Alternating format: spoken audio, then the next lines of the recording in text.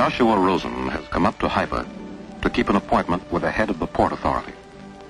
Although he has no business at the dock, he can't help stopping here.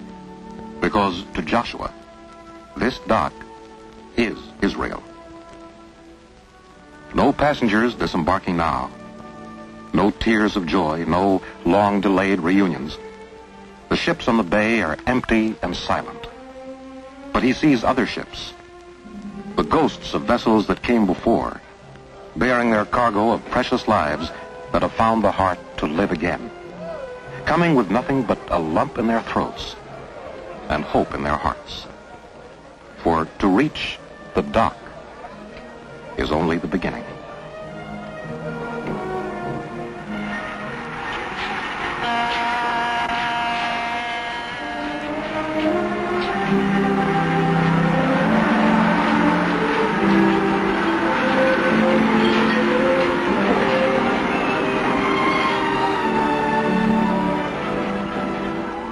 There's a crowd waiting to welcome the passengers. And isn't that Leon Berkovitz, the architect, over there?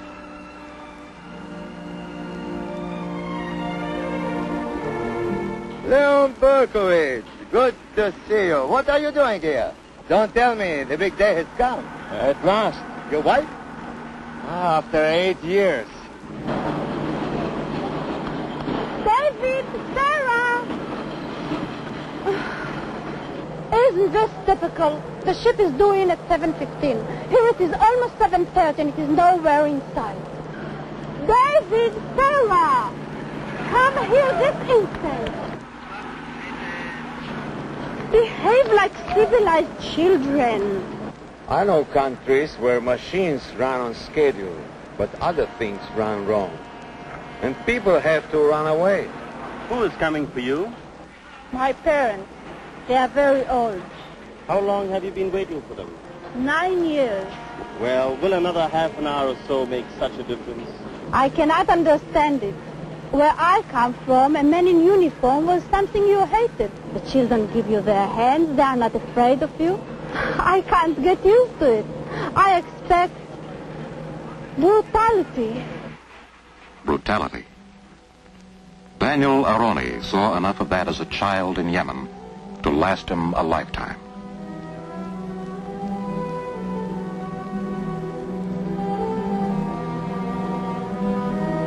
To be a Jew in Yemen was to be lower than a donkey. You could not be a farmer, that was forbidden. You could do the dirty work, of course. Or you could be an artisan, until Jewish artisans were forced to train other workers to replace them. But Jews could read and write, as many others could not. Even though Daniel learned to read Hebrew upside down, because that was his appointed place when the boys gathered around the Bible. When they heard about the great bird that was flying over the desert with their brethren, the Jews of Yemen were not too surprised. For was it not written in Isaiah that they would go to the land of their fathers on the wings of eagles? So they walked and walked across the hot sands to Aden. Thousands of them. 45,000 in 2 years. Nearly all the Jews of Yemen. And indeed, they did fly on the great bird to the promised land. All during the trip, Daniel thought of the man who was flying the bird and made up his mind when he grew up, he would be such a man and would fly such a bird, not lower than a donkey, but higher than the clouds. His father was disappointed at first. Was this the promised land? Who were these pagans who spent their time in cinemas and at cafes instead of at prayers?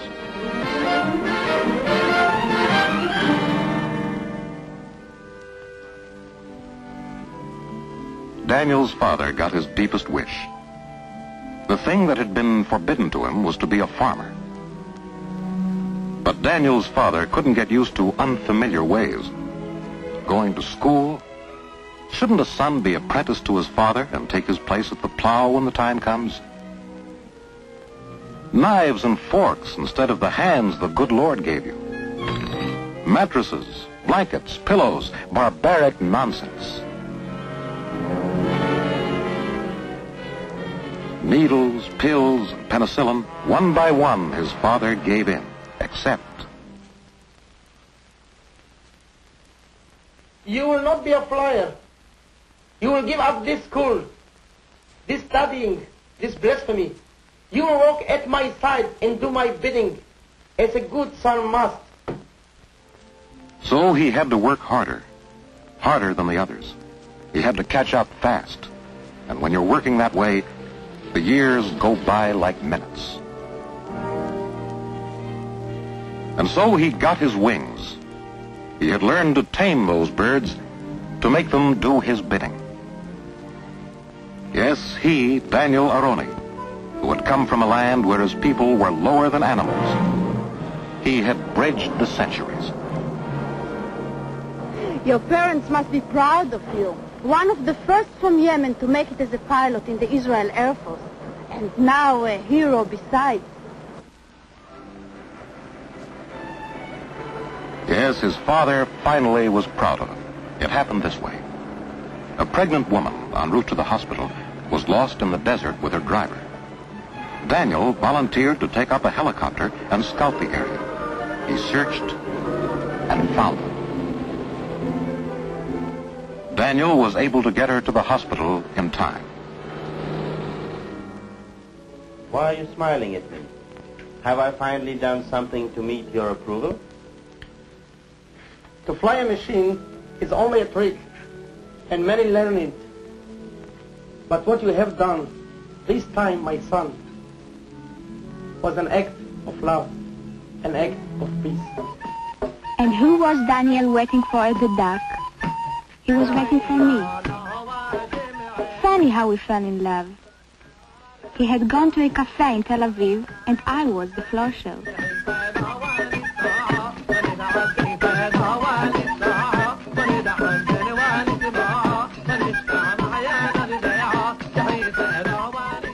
I found him waiting for me every night after the show.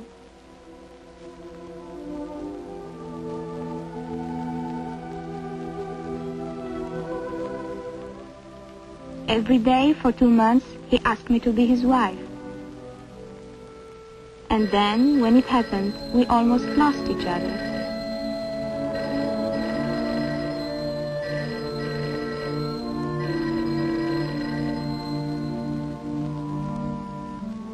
Hello? A dance rehearsal? Next Monday? But... All right. I'll be there. Daniel was outraged. You are not going, he told me. I told him I had to. And he grew angrier than ever. You are married now. A wife doesn't dance in a cafe, he said. She stays home and takes care of her husband and bears his children. To be a wife, he said, is a serious business. I couldn't believe he meant what he said. And when I saw he did, I told him I was leaving. I didn't know that so simple a thing as a wedding could make a young man 2,000 years old. You look just like your father at this moment, Dan. Did you like it when your father forbid you to study and tried to stop you from becoming a pilot? It is not different, Daniel. Not here in this country, where women walk alongside their men and are equals. To dance is my life, Daniel.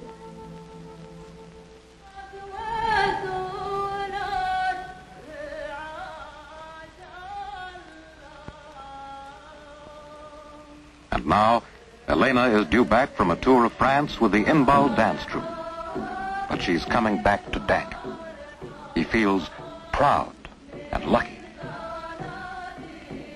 And yet, it hasn't all been luck. It has been people very far away. I don't know their names. I have never seen them. I don't know why they cared what happened to us in Yemen, but they did. And that is why we are here.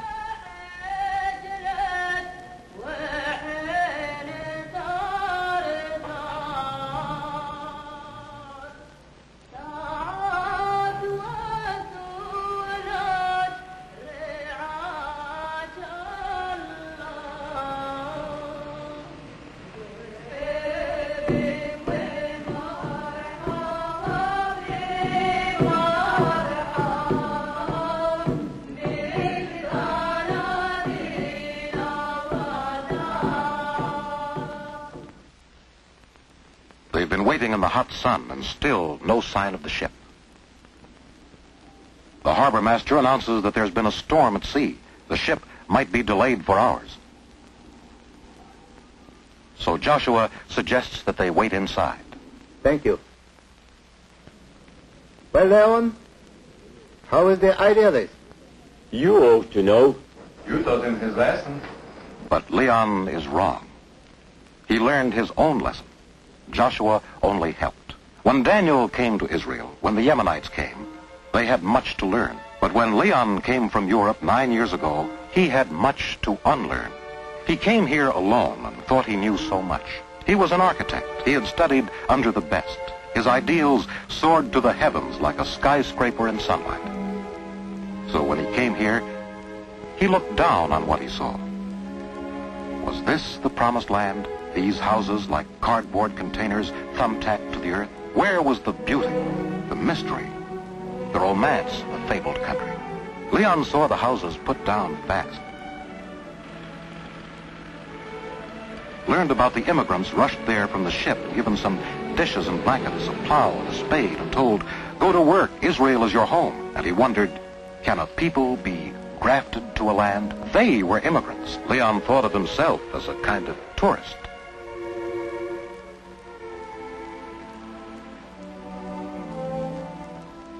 He found a job in the housing department at the Ministry of Labor, but he could not stand it. One day he threw down his pencil.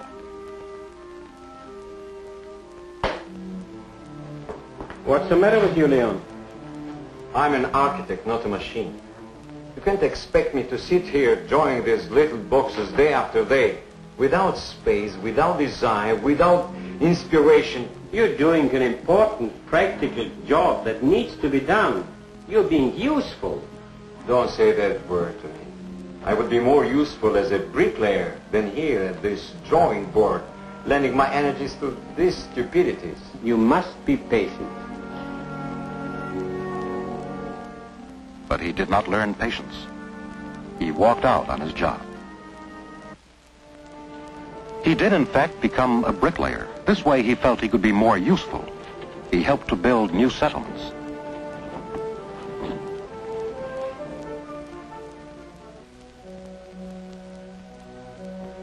One night, he wrote to a newspaper in Jerusalem denouncing Israel's architecture.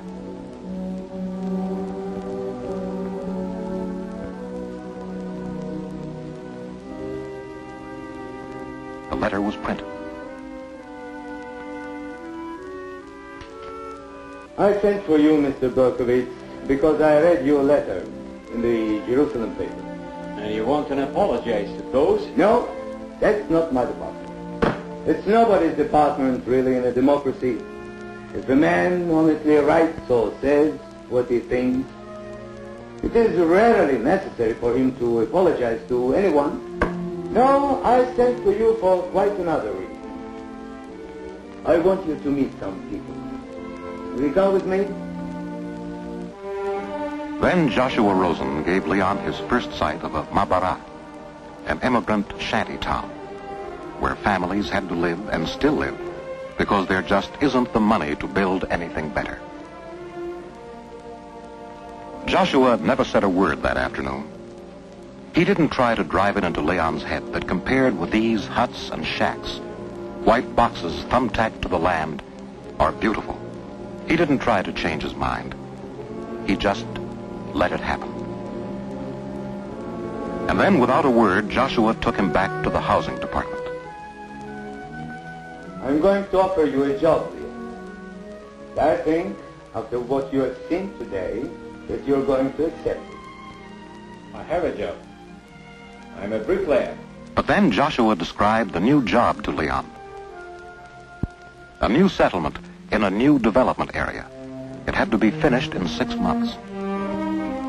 He challenged Leon, dared him to use his talents in the way that his education and training demanded, saying that the country could not afford the luxury of using him as a bricklayer.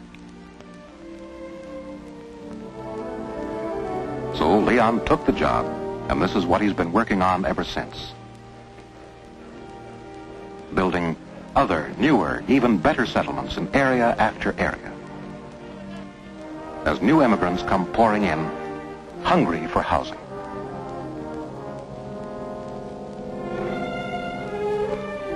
But right now, Leon was not thinking of architecture. All he could think of was the ship and the one who was coming. You know, I haven't been able to look at the chart in this country without getting a funny, panicky feeling, as though I had lost something. You'll feel better. You'll feel better when your wife gets here. I can't wait to see her come down that gangplank. When I got her letter, might I show it to you? Her letter.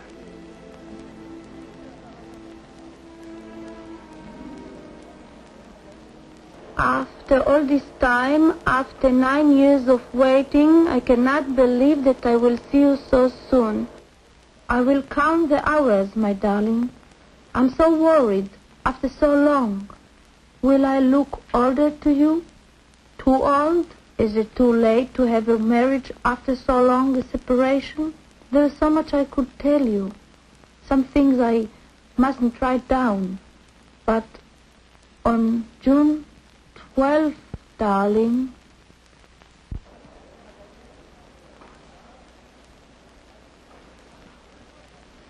No sign of the ship yet.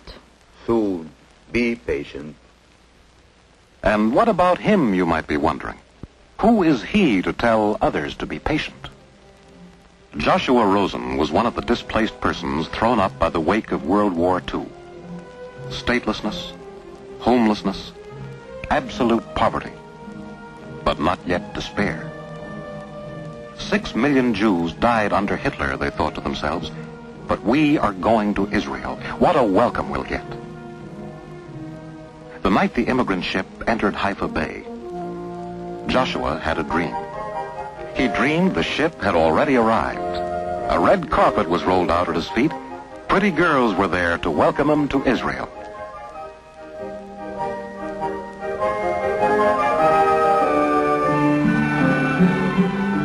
Then he was rushed by limousine to the Prime Minister's office, where the entire cabinet was assembled, waiting anxiously to ask his advice on the handling of certain affairs of state. And then Joshua woke up. And this is how he was greeted. It took time. It took patience. But when he had learned a little, he got the chance to teach. And teach he did. But not children, grown-ups. But he found that to teach the new ways to immigrants, it was not enough to lecture in a classroom. He had to go out to the fields, to the settlements, to the roads, and train workers on the scene. And what he learned. Joshua watched men who had never sawed a piece of wood turn into carpenters, mystics turn into welders, intellectuals and artists do the back-breaking work of clearing rocks from the land. When I first came down here, I didn't see how I would be able to stand it. I thought my back would never stop aching. And after each day's work, we would all look, and there would seem to be as many rocks and stones as when we started. And then, you know, one day, I looked out over there. There were no more stones. That hill was cleared and ready for planting. And I felt such a sense of accomplishment. I felt like Michelangelo, you know, the way he must have felt when he finished his frescoes and he climbed down from the scaffold the last time. But it wasn't always so inspiring. Complaints, complaints. Wherever Joshua went, he listened to complaints. The tools are no good. The tractor broke down. There's no water. My wife is sick and has to wait another 3 days before she can get a bed in a hospital. And Joshua asked himself, what are we building here? A nation of complainers, grumblers? Is nobody ever satisfied with his lot? But then he realized that this is how a country grows. I can't get any water out of the tap in my place. What a country! There is nothing wrong with this country. Oh, stop complaining. The latest newcomer had thrown them on their pride. Now they were boasting. This is the best country in the whole wide world. Yes, Leon. Today I'm an expert.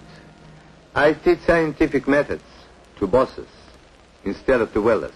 You've given up teaching? Oh, no. I haven't given up learning or teaching. Well, I'm sorry I can't stay and meet your wife, Leon. I must go. It's late. It's a ship. It's here. Let's go outside.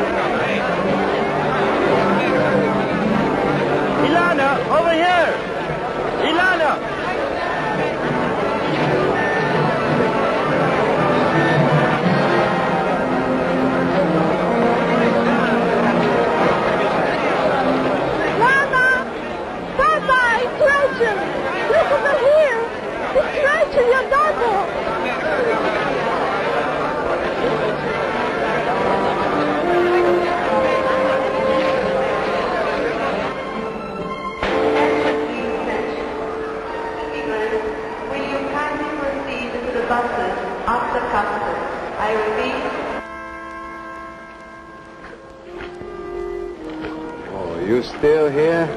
My parents are old and slow. It took long time to process them through.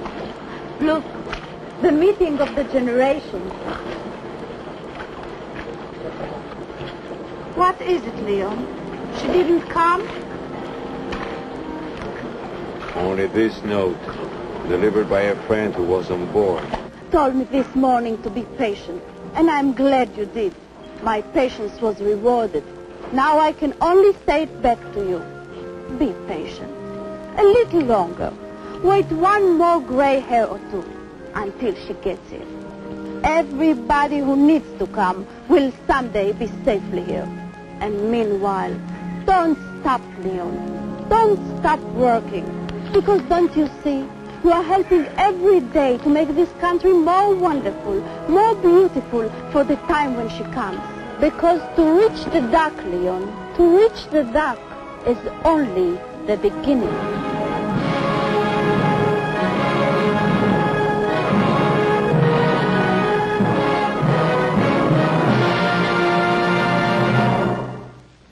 Yes, to reach the dock is only the beginning.